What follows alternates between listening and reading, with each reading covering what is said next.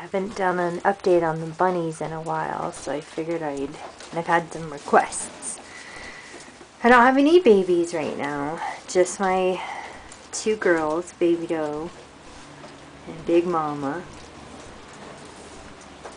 and then my buck, Chess, and they're eating carrots, and then that's a ring of squash. It's actually like a giant zucchini that went to seed, and then I just save it and feed them little rings of it all winter long.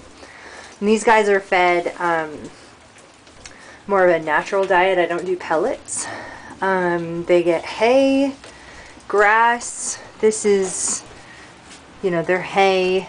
I use a J feeder for their grain ration that I do give them, and then they get, this is grass, my grass that I just cut the lawn and dried it, and they love it. It's a good snack for them.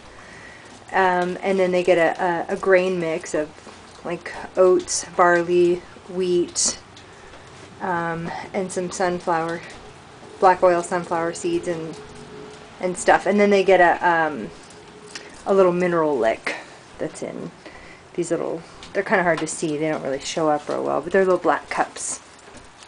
And yeah, I just clean their cages, so they're happy to have some snacks. They're giving me the stink eye, going, "You gonna mess with me some more? You gonna mess with me some more?"